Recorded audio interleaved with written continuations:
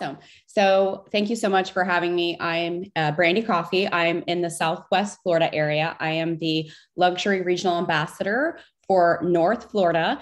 And I'm also an operating principal of 2 market centers. And I do have some other companies that I own, property management.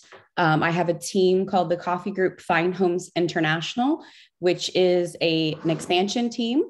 And we do belong to many different communities, one of which is luxury. I also have a repair and remodel company, interior design, and we're launching a marketing company and title and mortgage by the end of the year. So we are basically what we call a concierge level experience for all our clients, our agents. We want to make sure that the client is having the ultimate experience from start to finish, and no matter which price point they're in.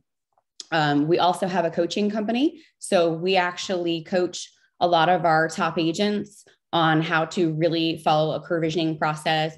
And then we will train or hire that admin for their team. So I love wealth building and helping not only my clients, but my agents also wealth build.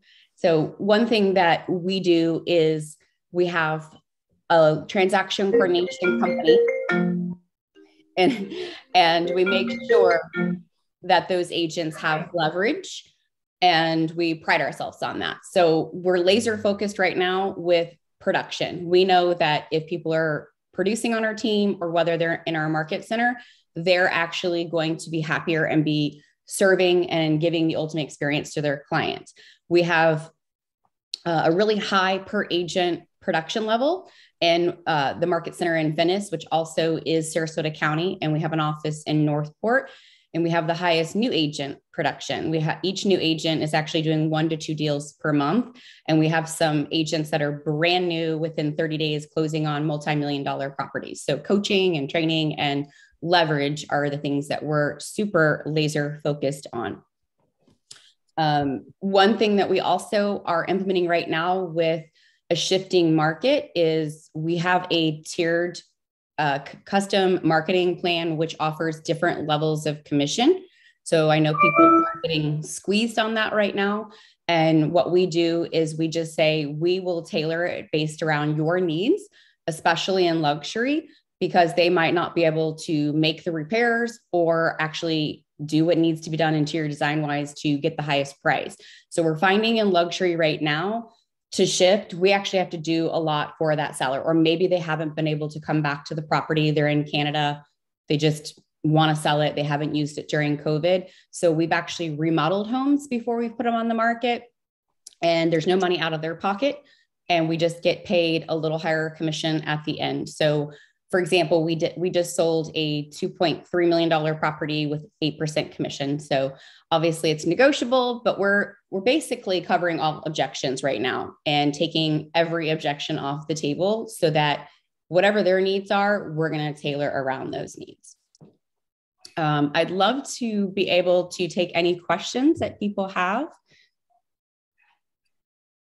Right. I am watching the chat for you. Sure. I don't see anything in the chat. So you want me to just keep going? Or? I'll ask you a question, actually. So why did you find it of value to go ahead and set up all these companies that you set up? So for instance, we didn't start them to be these additional profitable companies. There was a need that we saw, and basically it wasn't being delivered, right? So we had contractors coming and giving these exorbitant type quotes or estimates to clients that were either in state, out of state. Maybe they didn't know that Florida is a very transient state for contractors. And we have a GC on our team. So we just decided, listen, this is your background. This is your father's a builder. We know that these quotes are really high. And why don't we just form another company and offer to negotiate with those vendors on their behalf? We'll manage the project if they're from afar, or if they want to manage it, fine. We're still willing to negotiate on their behalf. Now, if we're present and they're out of state and we manage the project, we just charge them a percentage override, if you will. But the money that they are saving on us negotiating with these vendors more than pays for our percentage override on the deal. And it's just a win-win. And they know that we are working to get them the most money in their pocket. We know that these remodeling efforts will actually generate a higher profit for them to net on the home. And again, a lot of the people are not here. So it was also a convenience factor, especially with luxury homes. I had an 11,000 square foot home that the gentleman was a plastic surgeon, and he just couldn't get away. He was recruited to California. Now he's in Indianapolis, and he gets recruited all over the country. So for him to be able to fly back and manage a remodel on this size home or staging it. We also have a staging company that I own. So I really just felt that every single time I was third partying something out, they were not giving the same ultimate experience. And for me, unless you have above a 97% client satisfaction rate, I can't have you on my vendor list. So we were surveying all the vendors and getting feedback, no matter which company background they had, and they were always falling below that 97%. And they were pretty close to that, but they just weren't understanding the expectations and how we deliver on our end. So of course, we didn't want to let the client down. So it was really just a need and a void in the industry that I still see to this day. Great. And to copy off of that or jump off of that, I felt the same thing running my real estate team. However, I just don't have the time in the day to be able to manage all those different companies. So how do you do that? People. I have really great people. We actually just hired some more talent, and we're really going to take this marketing company further. We have a great marketing firm that we leverage already, but when I have to wait to get things from California, obviously there's a delay in time for certain things. So I actually went out and leased a huge printer that would print all of our property brochures, just listed, just sold postcards, so that the agents, even in my market center, have leverage. Like, we can have these the next day for you. And you can even do a test print. So you can bring that to your listing consultation. Maybe you want to do a custom 8-page brochure. It's great to have the video brochure, but we've used the video brochure more as like a commercial or something about our team. And we've sent that more as a pre-list. And of course, we can have a video brochure that we give to the cooperating buyer agents. But we always notice that some people like a custom 8-page brochure with copyright that's written by a professional writer and based on the notes I've taken from my either phone or Zoom pre-listing conversation if they're not local. Okay. And when you're going through the process of setting up all these different companies, what are the biggest challenges you kind of came across that you would probably advise other people to maybe do differently? Definitely make sure that you go 3 deep with your references. Do not skip the career visioning process. I know we get really stuck on these job matches when we do the KPA or career visioning. I do believe that no matter who you're hiring, any relationship you're going to be in, I think you really need to know their strengths and weaknesses. And every time you skip a step in that career visioning process, 1, you're not bonding with them. And 2, you're just not really understanding where they're going to fit in the partnership. So then there becomes a disconnect, and then you get upset or hold resentment with that partner. And the reality is it's your fault, right? You have to take full responsibility and accountability for not really getting to know them at a super high level. I mean, I have KPAs on some of my top agents and teams that I've helped build within the market center where they've divulged information that no one else knows, and we now have this bond where it'd be very difficult for them to leave the brokerage. Like, we have created this camaraderie and this bond with very personal information. I know about every life experience, whether it was negative or positive, that it shaped who they are, affects every decision that they make, their interactions with other agents, other clients. And it helps me better coach them because I know where they're coming from and why they have that reaction to certain things. Awesome. Anybody else have any questions? I got one more on top of that. So what is your most used business that you've got. So I figure that's kind of like your tool belt. So what's your most sharpened tool? So I would say property management. We've really grown that exponentially, and we really steered clear of seasonal rentals in the beginning. We wanted to ensure that we were giving a great client experience on the annual side, and we knew that would be another division within the property management group. So we started small, and now we kind of did it like the little ink blot, like you do with expansion, and just go to the next county. And we realized when we went to the next county, organically, we defaulted in having to do seasonal vacation homes because there was no county ordinance in place with a minimum of 30 days, like there is on the mainland in Sarasota, which I found some attorneys don't even know. And it's not legislation because that's so much harder to get passed. And obviously, we have to wait a lengthy amount of time for that to happen. So they put this ordinance in place that a lot of people are unfamiliar with. But just south of us in Charlotte County, we discovered, wow, this is a different animal. And my property manager happened to live there and said, I think we can build this out and we can make this very lucrative. So we have beachfront homes on Minnesota Key that we are actually doing short-term rentals on when people are not there. And it's not the typical vacation rental, right? Somebody is coming and staying there for 2 or 3 weeks with their family, and they're enjoying the privacy. We've had some, celebrities where we've had to, sign non-disclosures, athletes, because it's so remote and it's so quaint and charming, and they're not bothered. Nobody's going to knock on their door or know they're there. So it really has been the best leverage for my team and my brokerage, because I don't know about you all, but have you ever worked with a really, non-responsive management company, and then your client gives you that feedback, and it ultimately, reflects on you and your experience that you're delivering? All right. Does anybody have any questions around that? I don't want to steal all of the questions, but I'm curious by nature, so I don't mind doing it. Yeah, of course. Of course. All right. So we are talking about the shifting market. So what does it look like during this whole craziness? Has it been pretty much easy? And what do you expect going into the shifting market, or what do you know going into this shifting market? So I'm really excited about the shifting market, not only for business opportunities. I'm also an investor. So, I have an eye on a couple commercial buildings. I think this is when our clients need us the most. And it just goes back to the fundamentals where you can go and take market share. There's so much opportunity.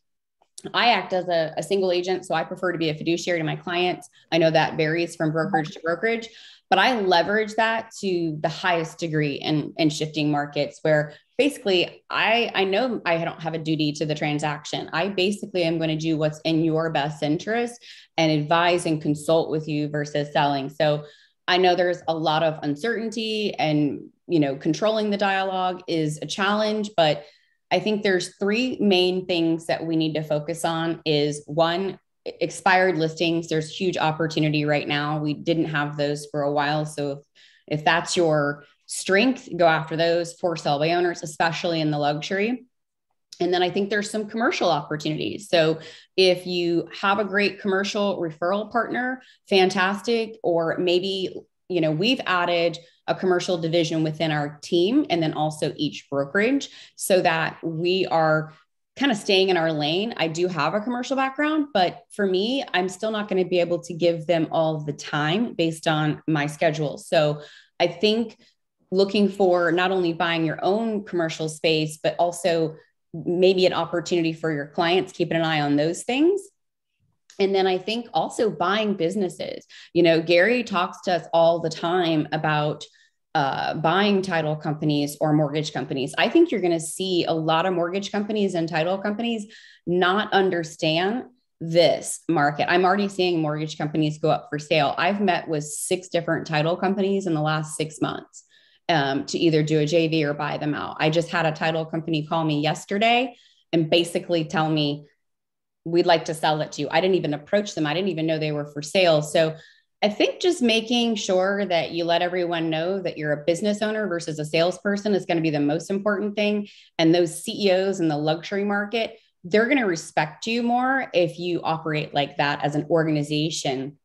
versus just maybe a listing agent or a salesperson. I think they're going to want to do more business with you, and that can lead to, again, a lot of commercial opportunities, even if you're just getting a referral on it. I mean, I had an agent on my team last year that had no commercial experience, but she was advising her client, and she used to work for him in a restaurant. He inherited an apartment complex from his dad. He was running it and realized this isn't really fun to manage. So we brought in our management company to consult. Inevitably, he decided he wanted to sell, and we had shown the value add in the company, and we sold it for $12 million. So she had almost a $200,000 check just based on letting us handle it. So everybody made a really nice commission, and she didn't have to really worry about the liability of doing something that she's not experienced in. I got to remember to unmute. So listening to you right now, it's inspiring, and at the same time, it's kind of scary because we're talking about shift and the shifting market, but it's also a shift in mindset because you're talking about becoming a business owner, and maybe a lot of the agents on here are just that, they're agents, they're sales agents, like you were saying. So you're shifting mindset to becoming more of a business owner as well and taking on that opportunity. What was that like when you first took that on? I mean, was it just a mind shift and you just did it, or was there a learning curve there? I am a risk taker. So full disclosure, I mean, I launched my first brokerage before I was 30, and it was in 2008.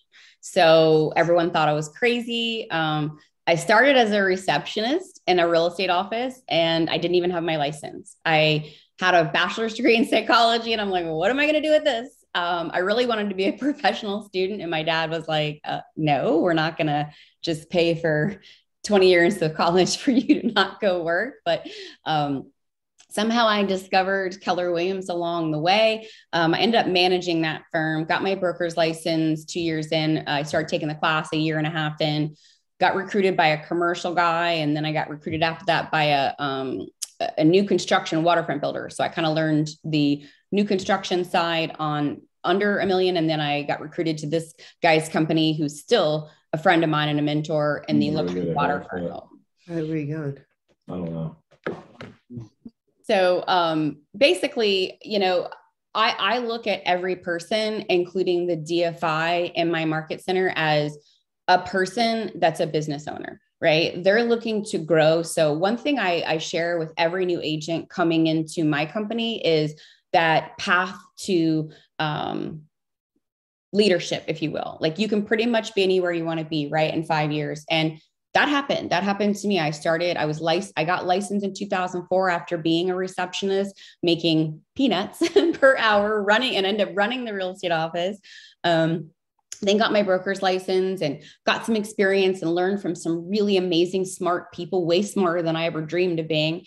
And then, 4 years later, I'm launching and starting my own brokerage. And then KW obviously took notice and decided to partner with me. So I think it's just really figuring out a game plan, setting high goals and thinking big and not letting anyone discourage you. I remember a title rep, and I still know her name, first and last name. She's still in the business. And she walked in that office to drop off the candy at that front desk. And we were talking, and I said, I'm going to be a top agent one day, and I'm going to be number one at the board. And she giggled, and dropped off the company and was like, okay, kid, good luck. Like everybody says that. And that just empowered me. I'm like, okay, I guess I'll just show everyone. And so, obviously give back, teach in your market center, encourage anyone, like that DFI is probably the most important person in your market center. So if you're in leadership or you're an agent, treat them like gold, ask them what they need, because that person might be running that company one day, and maybe they're going to want to hire you, right? Or partner with you on a business. I see our DFI in here. Thank you, Michelle. Michelle, they couldn't do anything without us, could they? All right. So any other advice going into a shifting market? Simplify, obviously, your budget. I teach KWKC or Quantum Leap for KWKC with young adults. I wish someone would have taught me about money. My favorite class to teach is the path of money. I would definitely teach the 6 personal perspectives in your market center. It'll help you understand how to master being a business owner better. And then become a KWKC instructor. I'll tell you, I learned more about money because I was forced to get really, really good at it by teaching young adults. And obviously, it's a great way to give back. So that will help you. Ben Kenny also does a really, good leadership workshop. It's kind of like a training series. I would read the book by Thomas Wheelwright. It's called Tax-Free Wealth. And then he just came up with another one. I think it's 6 strategies on how to basically structure your tax situation in a better way. I'm not a CPA, but Thomas Wheelwright is Robert Kiyosaki's CPA. So if you just go to his website or you Google it, you'll see his new book on Amazon. I just got it, so I haven't read it, but I've had stellar reviews on it. So, print out your last 3 bank statements and highlight as much as you can and make sure that anything that's unnecessary is basically cut. The only thing I'm not cutting are my people. I believe my people are the most important. Matter of fact, I just hired 2 operations people for my team. They're aligned with my belief system. They're from a nonprofit background. I do a lot of charity work. I'm on a lot of boards for different charities. So I think that is important to, make sure that your people understand everyone's responsible for lead generation. Now, if you're a single agent, you're just going to have to double down on that lead generation. But if your budget's out of whack, or maybe because we've made so much money the last couple of years, you're not looking at it the same way that you would. So just kind of printing out your last 3 bank statements gives you an idea of where you're at, and then looking at what you can cut on the personal and the business side. I know sometimes we just look at the business, but the business funds our personal side. So we should be paying for that lead generation. We should be paying for our people, but are we living a lifestyle that's maybe above where we should be because we expected this to keep going? And again, you might make more money in the shift, but it's always nice to be prepared. And if you look at the average months of any recession through all the recessions we've had, they're right around 18 months. So when people say you need 6 months of reserves, I'm going to have 18 months just in case. And will I need 18 months? Probably not, but I'd rather be prepared for that. So it's as simple as really just making sure that, your budget is as tight as it needs to be. Okay. I do like that part about the, people. I think that's really important. A lot of people they know that a person is probably their highest expense and they want to cut them first, but they're also their leverage to be able to do more. And they're not really an expense. They're an investment. They really are an investment. I mean, I look at, we hired 2 people and one person wanted a little higher salary than we had budgeted for. And I said, okay, well, I have this marketing company. You're going to be helping marketing with my team. I would also like you to help with this new marketing company. And I'm not saying he's going to run it, but I want to see what he can do. If he's going to take that salary that we're paying him and he brings in 3 times that to any one of my businesses total, I'm happy. But I also have set the expectation of what we need. And you have to be really, really clear with your job description and that career visioning part. Otherwise, like I said, there's going to be a huge disconnect. So in the shift for luxury, do you expect to see pricing go down? We're already seeing a lot of price corrections. Obviously, people did not expect what's happening. I know, obviously, Gary's been talking about this for a long time. So I think we are at an advantage. I think we've anticipated this more than most people. But yeah, we're already seeing a price correction.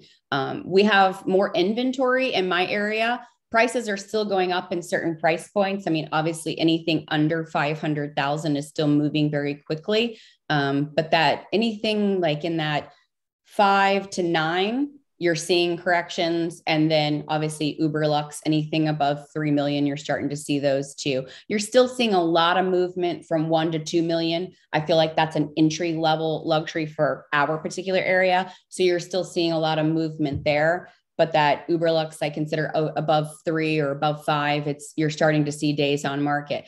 But the reality is, I mean, we were at 18 days for a national average forever. We were at median days, 5 to 6 days to contract in my area for over 2 years. So that was a really unrealistic view on the housing market. That's never happened. And so, we're just going to go back to a normal market, in my opinion, and it's going to be a little bit more balanced, which is great. Yeah, I would agree. I think agents should be excited about this market. It makes us become a lot more valuable, especially if you have the skill set. If you don't have the skill set, you're in the right place, because that's why we're doing these. And you have market centers who are providing lots of classes. So make sure you're taking advantage of them. Just don't become a professional. So you still got to go out there and practice, right? Yeah, I think time blocking, one thing that I've taught my team is I encourage them. If I see some sort of training, whether it's regional, it's at KWI, it's an event, or even if it's just something on tax strategies, because, my mission is to basically increase the net worth of as many people as possible. And by doing so, I know they'll give back to their community. And that's important because I grew up here. So whether it's an agent on my team, an agent in my market center, a client, some strange person that I'm inviting to participate in a charitable organization or a foundation, I think that those wealth building exercises are going to be really important, more so than ever. And being able to advise your clients on those are important. And if you're not educated and know more than the person sitting next to you, and you haven't time blocked to learn something every single day, you're just going to slide into the category of, again, just being a salesperson instead of a professional real estate consultant, which really takes a continuous degree of education. I got a question here. I believe they're pointing at you. They're wanting to know if you could share your commission menu. So better way of asking that question is, are you going to change anything in the way your commission structures? Or No. So, I mean, it's basically like a menu, and, I'm happy to share it with you. I'm not sure who's asking, but the reality is what we do in our area might be different than your area. And my biggest advice is, make a list, and I'm sure you have this. I can kind of share my screen if you want and share an example of what we might do for a listing that might give you some ideas. But I do think you should be different than everyone else and really make it truly custom to your area. Like, for instance, we have a real estate TV show. So the only properties that get featured on there are the ones that are kind of in that higher tier. So they know, oh, I'm going to get more, right? They're going to have a longer video made. They're going to be on a TV show. I mean, there's certain things that I might offer that maybe either aren't available or you're just not willing to do, or it doesn't make sense in your area. So you kind of have to make it custom to what you do. So I would write down what you would do for any listing. And then I would write down, if you were to get paid 1% more than what you normally charge, then write down everything that you would do in addition to that. That would make sense. Obviously, make sure you get a return on your investment for some of those things, because you'll get 2 buyers, hopefully, for every listing. And then go even think real big. Like, what are the things that people aren't willing to do to their property? Maybe their house needs painting. Maybe they need landscaping. Maybe their kitchen needs to be gutted. Are you willing to do all that? Because I've shared this with some agents and they're like, I don't have a clue how to remodel a home. So think about what you personally be willing to do. I'm happy to share my screen. I have it up just as a visual aid that I was going to share anyway. So I'm happy to share that. While you're setting that, what you're saying right here reminds me a lot of a section in our opportunities of command, where you have the ability to go in and put tasks in place. You also can share these tasks with your clients, letting them know you've completed these tasks on their behalf.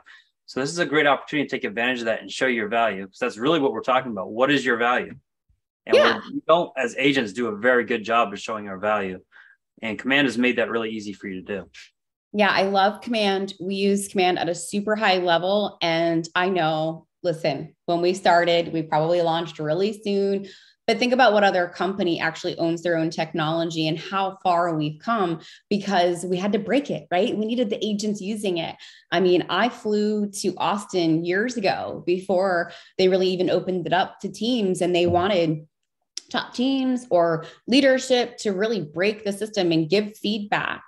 Same thing with the luxury communities and all these communities that we've developed. Gary really has wanted the agent's perspective on this. So we actually do have technology that was built by top agents and will continue to be built. So yeah, you could definitely leverage that to share your value. I think what's happened in this very easy market we've been in, we've had a lot of agents come into the business, as it always happens. It happened in 2004 too. And it's very easy, right, to sell a listing. There were no contingencies. Marketing was, non-existent. You just put it, up for sale. So now we kind of have to go back to, wow, what is our value? We have to reevaluate that. And I've even looked at my marketing and said, okay, I need more marketing people. How can I make this better so that we do share the value? Because we have to earn the right to be in business with people. It's funny when I say fortunes in the follow-up, people just expect people to call them back or expect because we have a license, well, why wouldn't they want to list with me? Well, they don't know you yet. Like, you have to earn the right. So what is personal to you? And I start with my core values. So in all my marketing and my messaging, I'm trying to attract an avatar or someone that is aligned with my belief system and has similar core values. One, they have to be knowledgeable. I'm not really interested in sitting in a room with people that aren't smarter than me, right? I'm not going to learn. So I want to have people that are around me, whether it's my business organization or clients that are knowledgeable. It doesn't have to be in real estate, but can I learn from them? Is this going to be a fun relationship? Because I like to learn. And then there has to be loyalty. So we always get buyer agreements and listing agreements, of course, and we treat the buyer listings the same as a listing. And then we also have basically loyalty, trust, knowledge. I mean, if they don't have those key core values, we're just going to have a disconnect and there's going to be a problem in our relationship. Okay, so I'll share. I kind of have them listed as my points of difference. This is my listing consultation, and I do teach listing classes, so I'm happy to come teach in any of your market centers specific to luxury.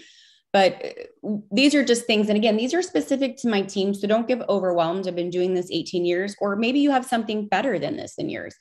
We basically have our real estate lore, right? How many homes we've sold. Again, we update this once a year. So it's actually more than this. We did about 352 units, I believe, last year. That's including commercial and home sites. 221 of those were home sites that we now partner with builders to build first-time home buyers' dream homes. So we don't just sell luxury. And then we put in there that we have a full-time customer service coordinator, basically the structure. So you can kind of read through this. I don't want to bore you by using a PowerPoint on this call. I really want to just give you as much value, but we do include that we have a staging company. So for a certain commission, we will give you a free staging consultation. Now, if they want to pay the next tier up, then we might do all the staging on their behalf. And it's usually about $500 a room, in case you're wondering what staging might cost. I can take very inexpensive furniture and make a house look better. So it's not as expensive as most people think. And then I also put our property management company in there. So they have that. And then these are some of the marketing strategies. So I'm going to do a lot more if they pay me a higher commission. This is one of those pages that shares what we would do if they choose that tier. So a basic lower commission if they're budget conscious, and they say to me on the phone, or one of my agents, because I'm not really in heavy production anymore, they might say, well, so-and-so is going to list it for XYZ%. Great. We're willing to do that too. Let's meet at this. Is this time or that time better? And we'll share what we're willing to do for any listing, right? Professional photography, simple stuff like that. And then here's some other things that I think will be beneficial to your property for 1% more. And they always choose like the middle of the road. I never have them choose the 1% off discount of what our area kind of is an average. Every area is different. And there's no set commission. I know we're not supposed to talk about that, but We do syndicate to List Hub Global, which I don't know if anyone knows this on this call, but KW Worldwide, you are now able to see those properties on command, which is very cool for luxury. And then, we have where we speak with them once a week for feedback reports. Obviously, we set them up on those command neighborhood pages. We send them monthly statistics with our newsletter, social media exposure on all of these platforms. We do a video e-flyer to, it's now 8,500 realtors in our area.